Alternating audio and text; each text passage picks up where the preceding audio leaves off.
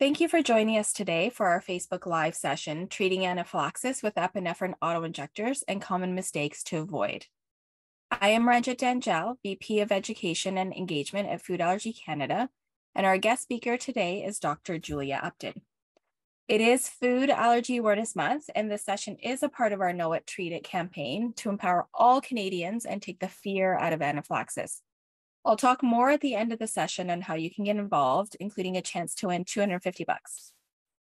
In today's session, Dr. Upton will review the different epinephrine auto-injectors in Canada for treating anaphylaxis and do a demonstration on how they're used, helping you learn which ones might be best for you.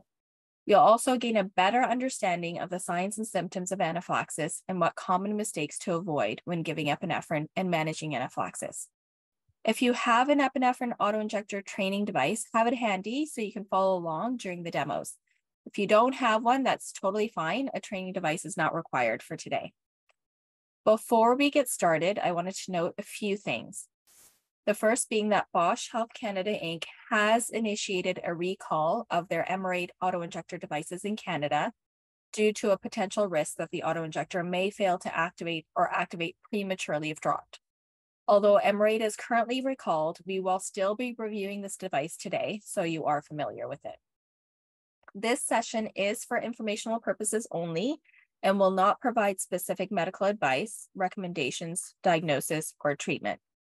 Please talk to your doctor about any concerns or questions you may have regarding your own health or the health of your child. If you have questions at any point during the session, please ask them through the comment box. We'll try to get to as many as we can. And this session is being recorded and will be shared on Facebook and on foodallergycanada.ca afterwards, so you can watch it again and share it with others. And now I'd like to introduce Dr. Julia Upton. Dr. Upton is a Canadian allergist who is on staff at the Hospital for Sick Children in the Immunology and Allergy Department, and she is an associate professor in the Department of Pediatrics at the University of Toronto. Dr. Upton is on the board of directors of the Canadian Society of Allergy and Clinical Immunology, and she is a member of our Healthcare Advisory Board. I'll now share some slides for Dr. Upton to cover on the basics of anaphylaxis and how to treat a reaction. So just bear with me for 1 second. There we go. So Dr. Upton, let's start with what anaphylaxis is, including the signs and symptoms. Perfect. Thank you so much. And thank you for having me. So today we're going to think about anaphylaxis in simpler terms. And so you may have heard definitions of anaphylaxis. Today, we're really going to cover it in a more practical way, trying to think about the action of when do we use the epinephrine auto-injector. So anaphylaxis is potentially life-threatening, but that does not automatically mean fatality. And actually, fortunately, fatalities are very, very rare. The most dangerous symptoms are difficulty breathing, so symptoms affecting the chest or the throat, or a drop in blood pressure where the person feels dizzy or feels faint or weak, those kinds of symptoms. And then you can see from the pictures, other symptoms can be gastrointestinal, so meaning feeling nausea, vomiting, and then also the skin symptoms of having hives and swelling. The severity of reactions can actually be impacted by lots of different things. And so one of the things that we really like to pay attention to in anybody with asthma, but also in people with asthma or reactive airways and food allergies, is to really control the asthma. We want the lungs to be as healthy as possible, the airways to be moving as freely as possible, so that if there was to be an accidental exposure, then the lungs are starting in their best position. The other thing is that we think about people that have had a previous severe anaphylactic reaction, and we think of them a little bit more cautiously and carefully. We also think about other types of cofactors. Some of you may be familiar that reactions can worsen if you exercise after eating, or if you have a fever, or if you're ill otherwise. Great. Can you now cover the different types of auto-injectors available in Canada? Yes, absolutely. So currently there's 3 different brands of auto-injectors, and within them, they each have 2 different strengths. And so for the EpiPen, which many people are familiar with the term.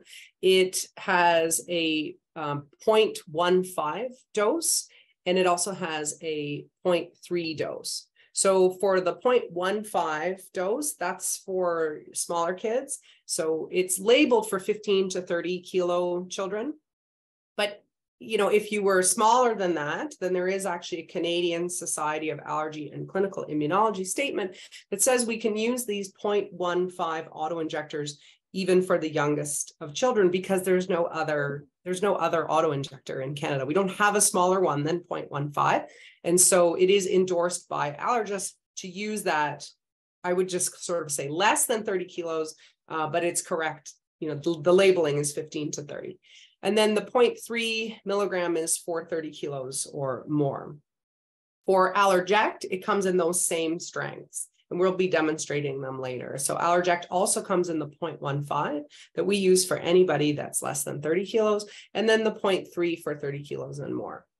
And just before I move to Emerade, I'll also mention that many allergists actually switch the dosing at around 25 kilos. So don't be surprised if your child is 26 or 27 kilos and they've already been prescribed the 0.3. And that's because children grow quickly and the dose is so close that many allergy societies and allergists around the world typically choose either 22.5 kilos to change the dose or 25 kilos to change the dose.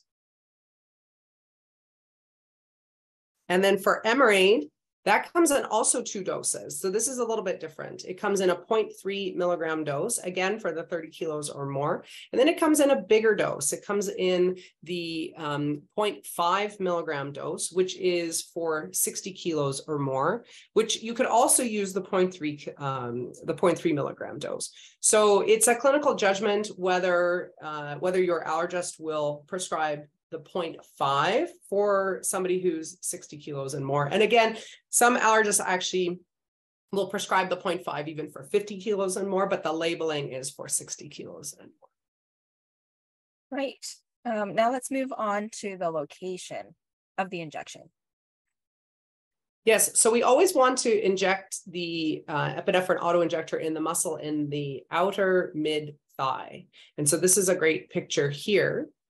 And I think, is this one I show you how or no? No, not quite yet. Perfect.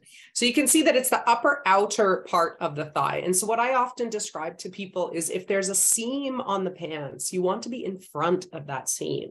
You don't want to be behind that seam. You don't want to be, sort of sneaking around the back. You want to be much more around the front. Some people, it's actually where their arm kind of naturally falls. Like if you just stand and you look, where does your hand fall? It's often in that perfect position, the upper outer part of the thigh.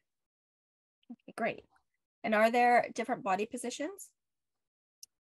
Yeah, so for when you give the epinephrine auto-injector, it's ideal to be sitting or lying down. Many people prefer sitting if they feel like they're having trouble breathing. And then after you give the epinephrine, it's ideal to, again, be sitting or lying down, and really ideally to be on your back with your legs raised. Or if you feel sick, or if you're then you can be on your side, so that if you were to vomit, then you wouldn't aspirate. And for some, I think we talked about it a bit later, but for in pregnancy, we would lie on the left side.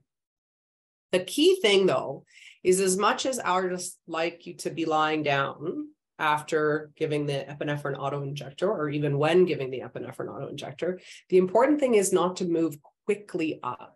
We don't want somebody moving from sitting to standing quickly, or from lying to sitting quickly, or from lying to standing quickly. Because if you are having any difficulty with your blood pressure, then that will really draw out that problem and make it worse. And people have fainted or had a worsening of the reaction with a rapid change in their from lying to sitting or sitting to standing. So. And then ideally, when, if 911 has been called, we would really prefer that you don't walk to the ambulance.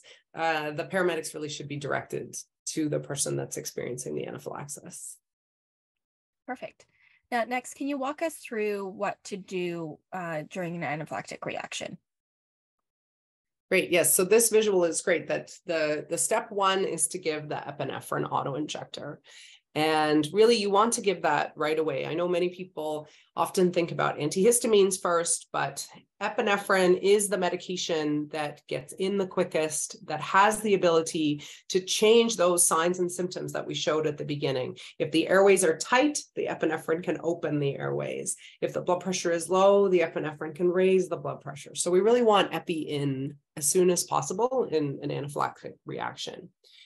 Currently, the recommendation is to call 911 or your local emergency services immediately and tell them that you or a child is having an anaphylactic reaction.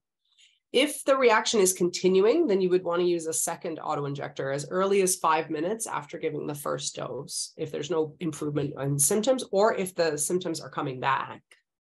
And then step 4 is to go to the nearest hospital right away, ideally by ambulance, even if the symptoms are going away, because it can come back. And then step 5 is to make sure that someone knows you're there. So either the emergency contact or a parent or whoever is your go-to person. And we want to highlight that it's the allergic reaction that is sending you to the emergency room, not the use of the epinephrine. What I mean by that is sometimes we hear from people, they say, well, I was having a really significant reaction, but I didn't want to give epi because I didn't want to go to the emergency room. But it's the reaction that we want the medical attention for, not the epinephrine, if that makes sense. We want you to treat the reaction. And then the idea is that reaction continues to need treatment. In some people, the epinephrine is a temporizing measure. Now, we will mention here, and we have it on the slide, thank you for that there is upcoming more personalized advice it started during the COVID-19 pandemic where we really started to think more about, does every single person need to go to the emergency department if the epinephrine has resolved the reaction very quickly? And so we just kind of want to give a heads up that there is upcoming advice for patients on the need to go to the emergency room post-reaction. And in the future, it will be more tailored and more sort of patient-centered. But right now, I think this is an important slide. And I think generally you can't go wrong with this. It's just a question of, I think some people may be told by their allergist that they could manage at home within certain parameters. That's great. Before moving on, we just had somebody ask more information about the MRA recall. So I mentioned a little bit at the beginning, but you can go to mra.ca and they have everything posted there for more details on the recall. And again, thank you for the info on the 5 emergency steps. We do have these steps in a brand new sheet along with the body positions available on our site, so you can print them off there and post them as well. So the last slide will really talk through the common mistakes people make when giving epinephrine or managing anaphylaxis. So let's start with when giving epinephrine. What are some common mistakes to avoid? Great. Well, I think probably the first and biggest mistake is not giving it, right? So we definitely want to give it. And then, when in doubt, just give it is what we often say. But once you've decided to give it, one of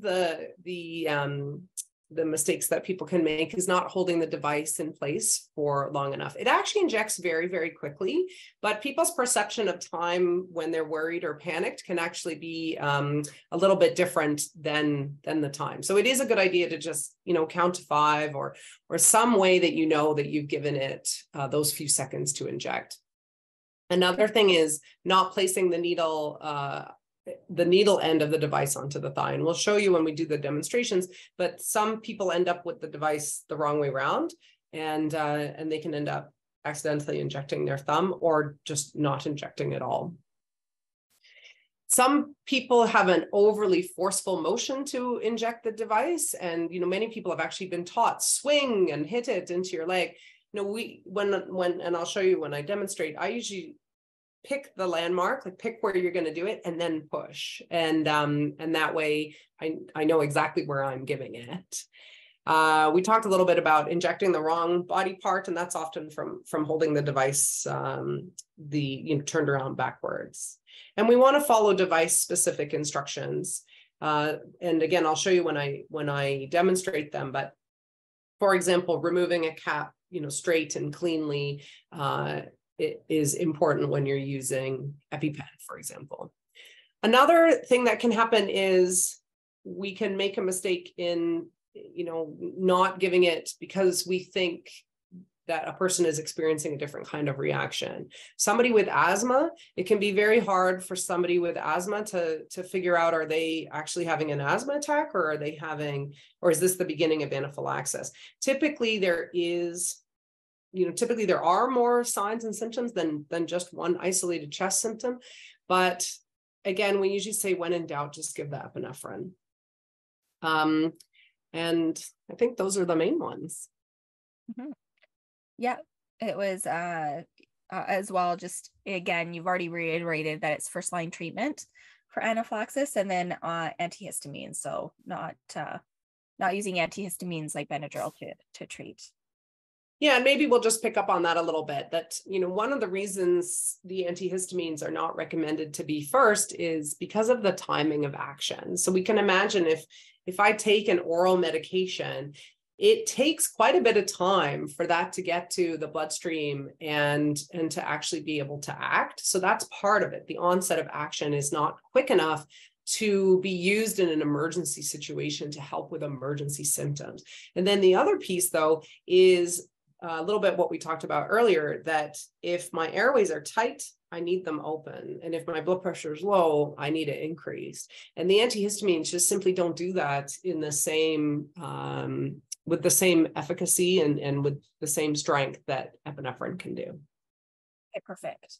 So thanks so much for reviewing these. I know this will be super helpful, and it's a perfect segue into the demo. So I'm going to stop sharing. And if we can now get you to do the demo for each of the devices. So EpiPen, Allerject, and Emerade. Some people may know once I accidentally injected myself with the real one. So I will always make sure that it is the training device. We can all make mistakes, right? So with the training device and with the real one, the important thing is to have them the right way around. And so EpiPen has that great mnemonic: blue to the sky, orange to the thigh. The blue is the back. The orange is where the needle will come out. And we want to pull the blue cap straight off the back. So what you don't want to do is use one finger and flick it, because you don't want to sort of push it on an angle. You want to just pull it straight off the back. And then we talked about we would landmark. I think I'll just move you back a tiny bit more. So if I'm looking at my leg, I want to be in front of the seam. I want to be in the front part of the thigh, upper outer part of the thigh. If you look at me from the front, it looks there. From here, it looks here. I can actually pick that spot. See, nothing has happened until I push. And then you hear the click. And then I would count maybe to 3 just to make sure. And then take it out. I think it says to just hold for several seconds, but many people like to count. And then you'll see this orange. If this was the real one, the orange would have covered up the needle. So I would not have to look at the needle with this device. I would be able to, it would be covered up.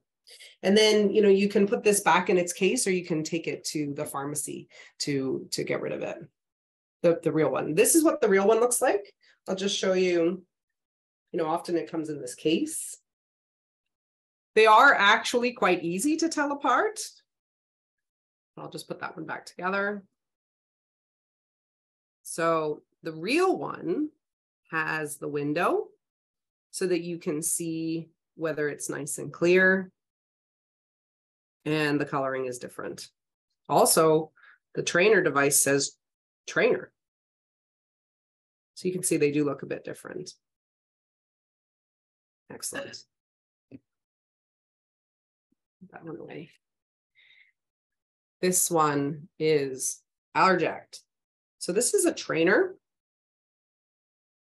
You can get these online. You can go to the websites and you can get them online. This one talks, so I will be quiet and let you hear it. This trainer contains no needle or drug. If you are ready to use, pull off red safety guard. If not ready to use, replace. So I'm holding both sides and I'm going to just pull straight down. Against outer thigh, then press firmly and hold in place for 5 seconds. 5, 4, 3, 2, 1. Injection complete. This trainer may be reused for training purposes. Replace the red safety guard and gray outer case. This trainer may be reused. Right. One thing I like to just mention here is you may be noticing that I'm demonstrating these right on my pants, like as if I'm injecting straight through the layer of clothing. And that's allowed. So we don't need to, expose the skin. We actually can just go straight through the pants like that. Okay, and then here's the last one. So this is Emerade. This is the demo. This one, you're just taking off the front. So let me close it again and show you. I'm just taking off the front. Okay, and then it's that front that I would then do in that same place. You heard the little click there, I hope. Okay, so this one, there's no removing of the back. There's no, it's the front that's coming off. Okay, and then this is the real Emerade. I picked the 0.5 to show you. And you can see this is the real one. And again, if we were going to use it, we would take the front off.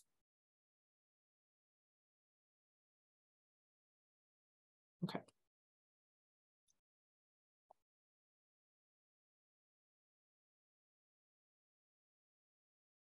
I think that was really helpful just to see the devices as well. Were you able to show people as well the real Allerject? The real Allerject, very different in color, actually. Thank you for that. Sorry. Yeah, no problem. The other the real one's upside down there from our view. Here. The other one. There we go. Now they're both upside down. Now they're both upside down. Okay. There we go. Perfect. So yeah, so you can easily see which is the trainer since they're different color. Very easily, yes. And then this one won't, I believe this is a used one, but this one obviously won't say this is a trainer, which is great. But yes, so they're quite clear. They say trainer very differently. This one, the EpiPen, doesn't have the window and says trainer. Please get a trainer. You know, I totally agree you didn't need one today, but please do get one. I think it gives a lot of confidence. I think it's very helpful to have used it in a setting where there's no where you don't need it, so and you can get used to the device. And then these ones, I'll just show you again the two beside each other, the trainer and the real one. And when it's out of its case, the trainer and the real one. So this says, you know, again, the trainer says trainer in very, very large letters. And I'd imagine the real ones are probably heavier than the trainer. They are. Yeah, they definitely are. I agree. But if you only have one, then you wouldn't know which is the heaviest. I know, that's true. That's true. Okay, perfect. Thanks again so much. That's super, super helpful. I know we talk often around how to use them, but we don't really have a lot of sessions that actually go through a demo of it. We did have quite a few questions that came through registration, some through chat as well. So let's get started. The first one is, how quickly does an anaphylactic reaction happen?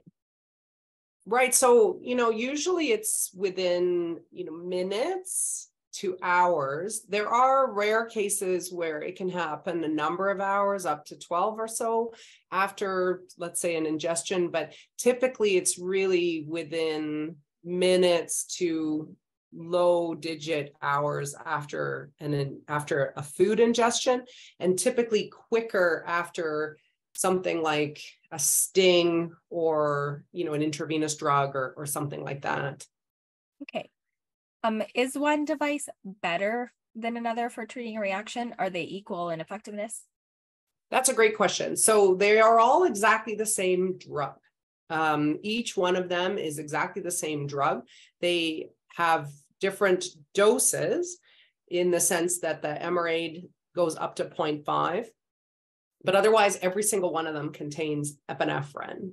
So then it comes down to which one do you like better? Which one are you more likely to carry? Which one are you more likely to use? And I hear lots of different things. Some people really like the carryability of this device. Some people find that it fits nicely, you know, inside an interior jacket. But then some people say, well, I wouldn't want to hear all that talking if I had to use it in a restaurant. So people are different. And I really like that we have this choice on the market. Some people are so familiar with EpiPen, and they really like the simplicity of the device. They're extremely used to it. They already have pouches and paraphernalia to carry it. They know that grandma's familiar with it, all these kinds of things. And so they really like it. And then, some people like the simplicity of design also of Emerade, as well as the fact that you take the front off instead of the back off. And then also people like that it can come in a higher dose. So, I think that there's a different shape, there's a different style for each of these devices. And what we hope is that you find the one that works best for you. I know you mentioned it earlier when we were going through the slides, but can you just reiterate what to give a child who weighs less than 15 kilograms? Oh, yes. So, it's a common question. It's actually one of the most common questions that I get. And I guess if we think about what are the options are, well, I don't have something for, let's pick 10 kilos. I don't have something for 10 kilos, so I won't give it. That's not a great option. There's, well, I don't have a device for 10 kilos, so I will draw up with a needle and syringe, having to, figure that out and break an ampule. And that's not a viable option for the average person. And, or even to give it in a preloaded syringe is typically not a viable option for the average person. The auto-injectors were made for a reason, to really try to facilitate a lay person to be able to give an IM injection. And so then you're left with, okay, well, what if I use the 0.15 dose? And it is a little bit more than we would calculate per kilo of what we would want to give. But having said that, it's not that much more. And when we look at the risk benefits of giving it versus not giving it, and the errors that could happen if we give it any other way, we recommend that we use the if it's EpiPen, then it would be the EpiPen Junior. If it's Allerject, it would be Allerject Junior for any kid less than 30 kilos. Okay, perfect. And you mean like less than 15 kilos? Less than 15, sorry. Yes. Thank you. No problem. We still, although we did talk briefly about how using epinephrine for first-line treatment. But sorry, also less than 30 kilos. Yes, but yes. In reference to your question, less than 15. Thank you. Yes. Yes. So we get a ton of questions about Benadryl or antihistamines in general. People don't know if a reaction is serious enough to use epinephrine or when they should use antihistamines. So can Benadryl be used to treat anaphylaxis? Can it be given first and then monitor the reaction before treating with epinephrine? Or are there other antihistamines that can be used? Should they be given at the same time as epi? So all those questions wrapped around antihistamine. So if you can cover that. Yeah, I mean, it's a great question. And I think it stems from the fear of an intramuscular injection, honestly. So it makes a lot of sense that people are looking for an oral medication to use initially. And one of the ways that I think about it is the antihistamines are great for comfort. So I often give antihistamines for somebody who's itchy or somebody who has hives, and I'm giving it for comfort. When I give an antihistamine, I'm not in my mind thinking that I'm helping them for the symptoms I'm most worried about. I'm not giving it for breathing, and I'm not giving it for blood pressure. So maybe that's one way to think of it. If there is any concern whatsoever about breathing or blood pressure, then we need to give epinephrine.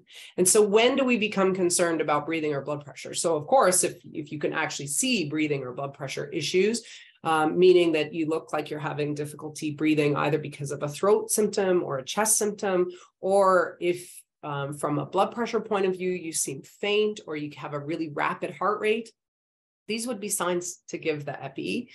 But then also there's kind of signs like if there's multiple systems involved, then we become worried that we have this systemic reaction that could progress to breathing or blood pressure, in which, again, we give the epinephrine. And so that's why we often sort of quickly summarize as one severe or two systems. And that's when we would give it. And no, if there's any concern about life-threatening symptoms, then the antihistamines are not, that's not what they're going to help you with in a timely fashion. That's perfect. And what about if it wasn't anaphylaxis and an auto-injector was used to give epinephrine? Is that okay? Are there issues, side effects? So it is, I mean, there's never a contraindication to epinephrine during an anaphylactic reaction. So that's for sure. Certainly we don't want, to just use it in the morning. I'll have a coffee and a shot of epinephrine. I'm being a bit silly, but if you thought it was indicated and you thought it was reasonable, then it's reasonable to give. I mean, it's really as simple as that. If you're not sure, we'd rather you give it than don't give it. And the side effects of epinephrine during an allergic reaction, that whether you exactly needed it or not, you'd be better to give it. And as I kind of hinted through this, one time when I was demonstrating an epinephrine auto-injector device, I did actually use the wrong one, which I just like to tell people because, all that happened was I had a little red dot, because I did do it in the right place. So that's good. So I had a little red dot, here on my leg. And of course, massive embarrassment because it wasn't deliberate. But other than that, I was perfectly fine. And so of course, that's an N of 1. But I just hope that I tell the story because I think it's helpful for people to know that I do know what it feels like. I barely noticed it. And that I certainly didn't need it in the slightest, and I was fine. So please, I try to help people think of these in a different way. Sometimes I say, if you were having an allergic reaction and you were surrounded by 100 emergency room physicians or 100 emergency department physicians and 300 allergists and 20 anesthetists, take your pick of your favorite type of doctor, what would they do? They would give you this, and you have this in your pocket or your pouch or your backpack. And so I try to hope to make them a little bit more friendly and have them feel like they're on your side rather than just thinking about the needle. That's awesome. And I do like it when I've heard you say that before. And I think it's super important when you say that you've got the best tool right in your hands, rather than waiting for emergency or the doctors to use it. There's few areas in medicine where we have the best treatment at home, and available to us. And so, I think it is really good to become as familiar as you can with them so that when you need them, they're a friendly face. Yeah. I know people who practice even with their expired devices in pumpkins or other things. They'll inject it into a peach or a fruit just to get the feeling of it as well. We had a question Absolutely. come in about should you massage the injection site after giving epinephrine? Like, do you need to do anything? You just give it and release, or does massaging help? So that's a great idea. It is thought that massage might make the absorption quicker. And so some of the devices actually mention right on it to massage, but they don't routinely say it. So I personally, I usually do, but it's not. Sometimes when you're overwhelmed with too many steps, it can be overwhelming. So the most important thing is do it. And then, if you're of sound mind and body and you can also massage, then that's great. But I think the priority is to get it in. And if you didn't remember to massage, then don't beat yourself up over it. But yes, I think there is a thought that it would help to absorb it quicker, but I don't have multiple trials to show you that that's the truth. It's more that it would make sense that it would help to absorb it quicker. Okay. And then we've had a few questions about expired devices. So one being, can I use an expired device if I don't have any other options? So if you only have an expired device, then you would be better to use it than not use it. This one, for example, has the window where you can actually see whether it's cloudy, whether it looks okay, whether the color's okay. And just looking if this one does too. Yeah. So, but you'd be better to use it than not use it. Having said that, and some studies have been done that actually show that it lasts beyond the expiration date. I will say that since those studies, many of the companies extended their expiration dates. So we do want to just be a bit cautious about how long we use them afterwards, because the companies extended the dates. But certainly if all you have is an expired device, use it. And then, do try to get a new one when you can. Then what should you do with an expired epinephrine auto-injector or one that you've used? Do you just throw it in the garbage? Like, how do you dispose of it? Yeah, so they have a needle. So usually people would want you to bring it back to the pharmacy. Okay. Okay, perfect. How do you know when you may need to give a second dose of epinephrine, and when should you give it? Should it be in the same leg? Are there any other things to think about when giving a second dose? Yeah, so if you, usually what we recommend is that if you haven't seen symptom improvement, or if the symptoms are coming back 5 minutes after you gave the first dose, then to give another dose. It's a great question. Do you do the same leg or not? I mean, there isn't really a lot of advice around that. I think it makes sense that you could give it in the other leg, and it may actually improve absorption, because if we sort of think of what's going on in the first leg, the vessels could be a bit constricted, and in theory it could reduce the absorption. But again, it's not something I'd worry about. If I'm right-handed and I know I'm going to be able to do it better on my right leg, then that's what I'm going to do. And I'm actually very, very bad with my left hand. So I actually think personally, I would just give it again in, a slightly bit lower in the same leg that I did it. Okay. So, yeah. And how many doses of epinephrine can be given? How many is there such thing as too many doses of epinephrine? So for lay people, we would usually say that, 2. I mean, usually we write our prescriptions as give it and then you can repeat in 5 minutes. But certainly in a medical setting, we can give more than that. And then we can also switch to intravenous delivery in a medical setting.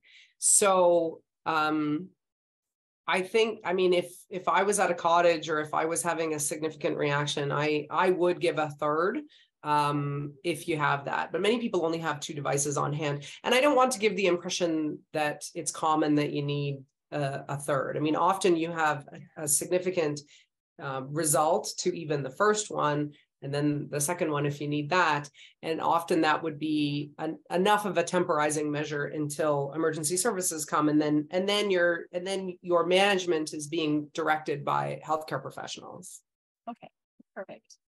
And I know you mentioned this before when we were on the slides talking about body positions, but can you, we had a question come in about, is it true that it's very important not to abruptly move someone during a It is. and It why? is.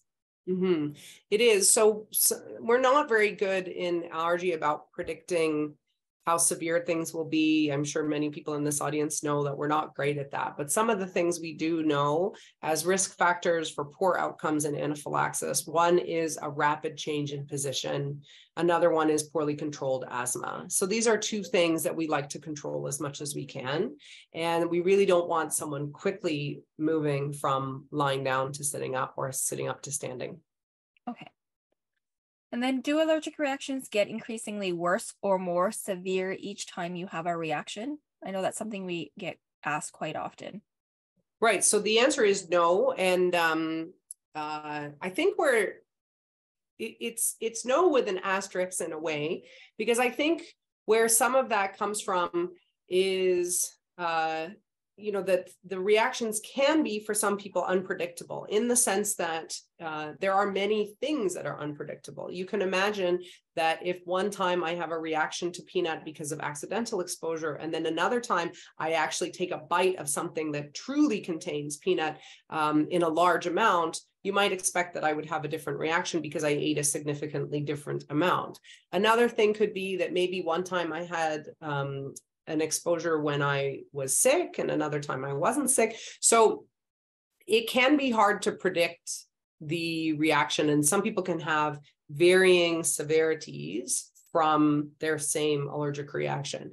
But we know from the field of desensitization, things like oral immunotherapy, for example, that if we give the same food enough times over a long period of time, we can actually decrease in many people the severity of the reactions and increase the amount of food that it takes for them to react.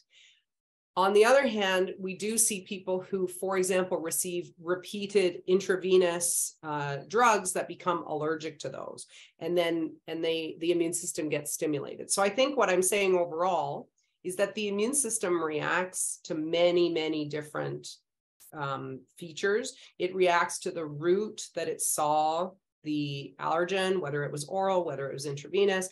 It reacts to the amount. It reacts to how was the person when they had that exposure. And so all of these things can make it the severity difficult to predict and leave people with that impression. But the short answer is it doesn't get worse each time. Great. We did have a question just come up. Are there any contraindications, precautions with people with high blood pressure, atrial fibrillation, or cardiovascular illness with epinephrine? Yeah, so there's no contraindication to epinephrine during an anaphylactic reaction.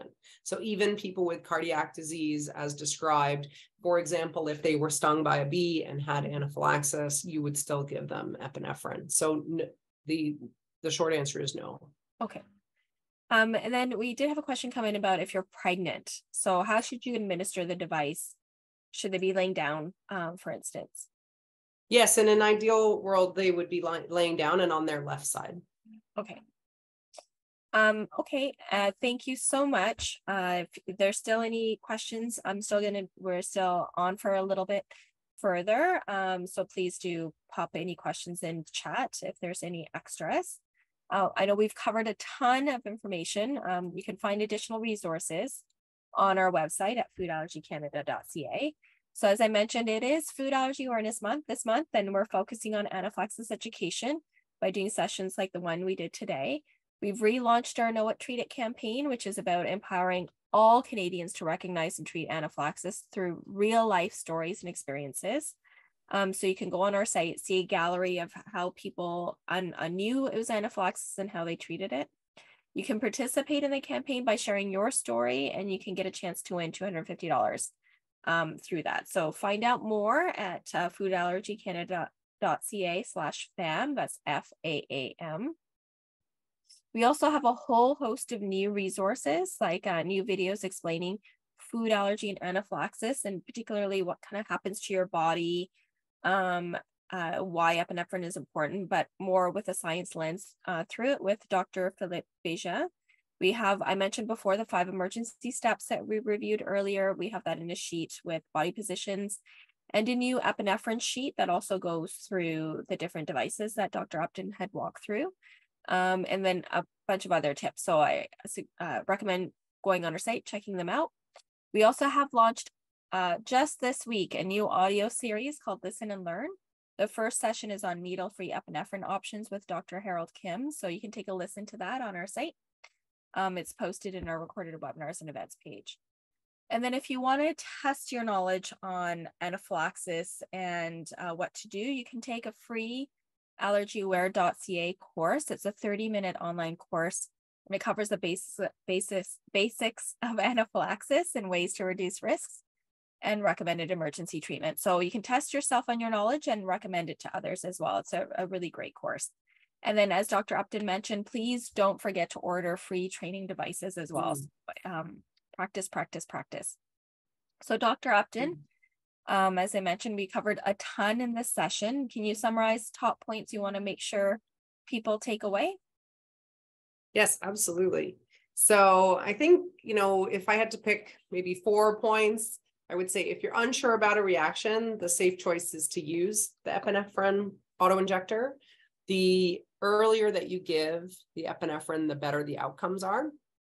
And so practice with a training device, know how to use it in the case of an emergency. And hopefully this helped.